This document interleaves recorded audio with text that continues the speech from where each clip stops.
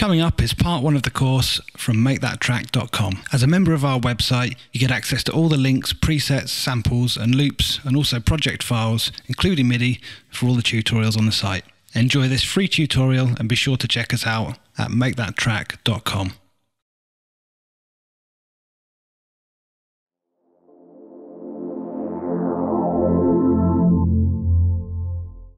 Hey, welcome to part one of our FL Studio Disco House tutorial. In this video, we're just going to be setting up our basic drums and drum beats.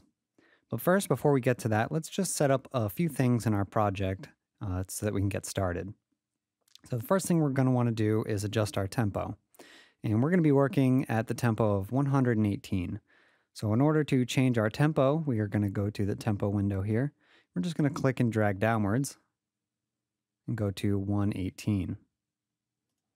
Okay, the next thing we're going to want to set up is just a custom folder so that we can start importing some samples and some different MIDI presets.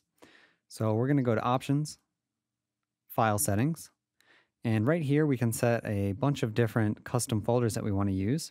So right here I've set mine, and in order to do this, you just click on this folder icon, and then it's going to bring up a dialog box where you can navigate to the folder that you want to use. Once you're done with that, just hit OK, and it's going to bring this up here. Then you can close this, and on the left it's going to pop open that folder and it's going to insert it here. So the one that I've imported is called Assets, so I'm going to go ahead and open that up. And so now I have all my samples and MIDI and presets. Okay, back to drums. So the first thing we're going to do is we're going to work with what's called an FPC. And what this is going to do is allow us to use MIDI in order to write a drum pattern with a bunch of different audio clips. So I'll show you how this works.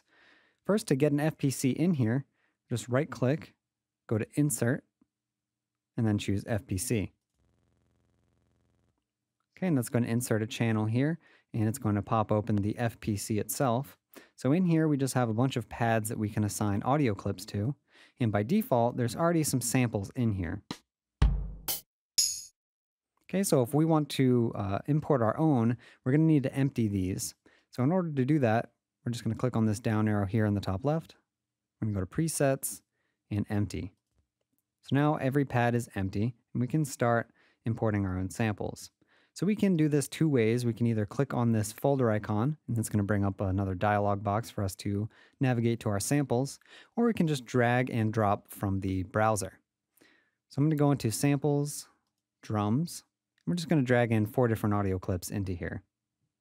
So we're going to have our kick, snap, a clap, and a snare. Okay, so now that I've dragged these in, I can click on the pads to play them. Okay, and another thing I can do is use a MIDI keyboard to play these pads externally. And to do that, each pad is set to a different MIDI note. So as you can see, our snare is set to F#4.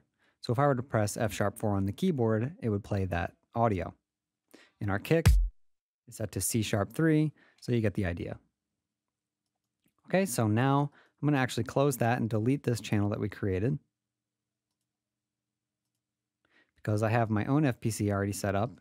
This is just the same FPC with all of the same audio clips imported.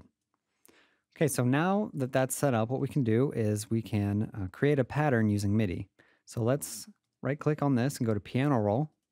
That's going to open up our score editor. And so now I can just draw in the pattern that I want. On the left here, we see that all of our clips have been named to the appropriate note. So if I want to get a kick in here, just click here and create a kick. We're going to have one of these on each beat. So now if I just press play. Okay, so we have our basic kick loop here. So now let's get some snaps in here. We're going to have this on every second beat. We'll do the same for the claps and the snare.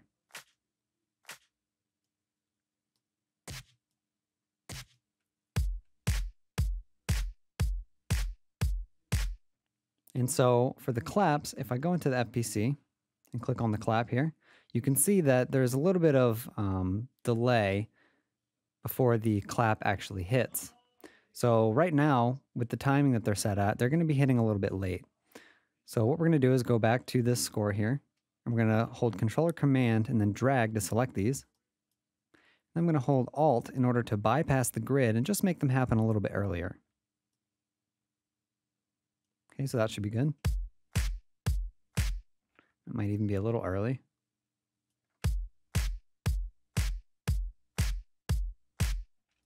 Okay, now that we have our basic pattern drawn in, we can go back into our FPC and we can fine tune some of the settings.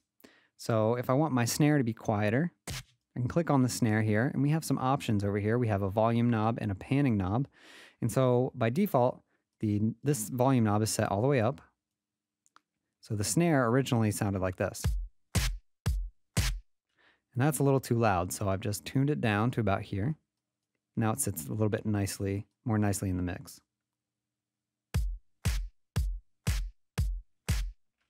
Okay, and so for our snaps and our claps, I want to pan them left and right. So if I just click on the snaps, as you can see, I've brought the volume down a little bit and I've panned them about 50% to the left here. And then on my claps, I've done the same thing. I've brought the volume down and I've panned them about 50% to the right. Okay. So now that we have our basic pattern ready to go, we can draw it in here into our actual timeline. And all I have to do is with the brush tool, which is the default tool when you go over here, just click and drag and I can draw in as many patterns as I want. So I'm just going to go to 16 for now.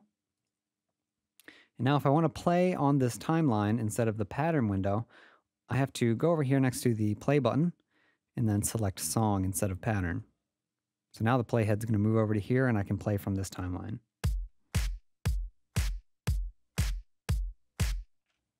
Okay, so now let's get some audio clips in here. So I'm going to go back to my drums folder, and the first one we're going to do is closed hat. Okay, and so I drag this in, and it's going to bring in the clip, and it's also going to create a channel over here in our pattern window, which lets us control the volume and the panning. So as you can see, I already have these channels imported for all the clips that we're going to use. And by default, this volume knob here is going to be at about here. So I've just turned this down. So as you can see, it's going to be a little too loud. A lot too loud. So I've just brought that down to about here. And we have a panning knob as well, but I'm going to leave that alone for now. Okay, and just to save some time within the tutorial, I've already gone through and fine-tuned the volumes for all of the clips that we're going to be using. Okay, so let's draw in our closed hats. Okay, now let's get closed hat 2 in here. Okay, and this is going to be on the upbeat. It's going to make our rhythm a little bit more interesting.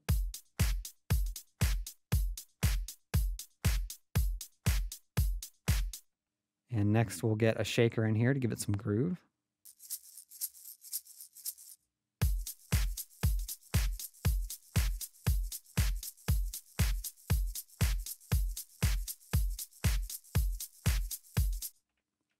Okay, next let's bring in what I've called sizzle hats because they have a nice sizzly sound in the high-end frequencies.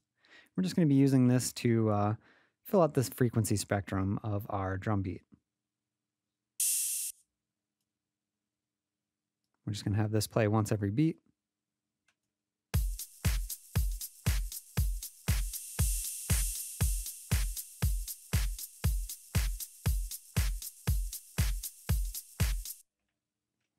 Okay, next we're going to be bringing in a sound that we're going to use just once every 4 or 8 bars in order to give the kit a little bit of variation.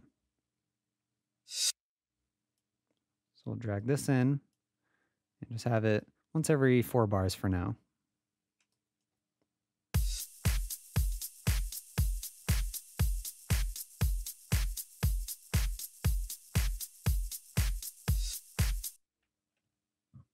Okay, and finally, let's complete our kit with a crash cymbal. So we'll drag crash in. Okay.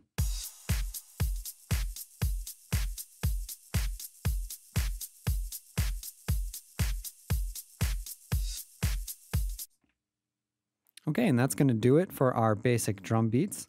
In the next video, we're going to be setting up the instruments for our song. We hope you've enjoyed part 1 of this course. To continue, please go to the website and select a membership to suit your needs. Welcome to MakeThatTrack.com. At Make That Track, we provide everything you need to make your favourite style of music from start to finish. Our Getting Started series will show a complete beginner where to start and what they need to do to start making music out of the box. Once the basics are grasped, you can learn how to make the genre of your choice with everything that you need in the process. Want to know how to make that elusive sound from your favourite producer's tracks? Check out our How to Make That Sound tutorials. We take the guesswork out and show you exactly what you need to do to get that sound within a few simple steps. With tips on arrangement, mixing, mastering and effects, you'll have everything you need to prepare your tracks to send to a record label and to play in the clubs. Get everything you need to make the music you love today.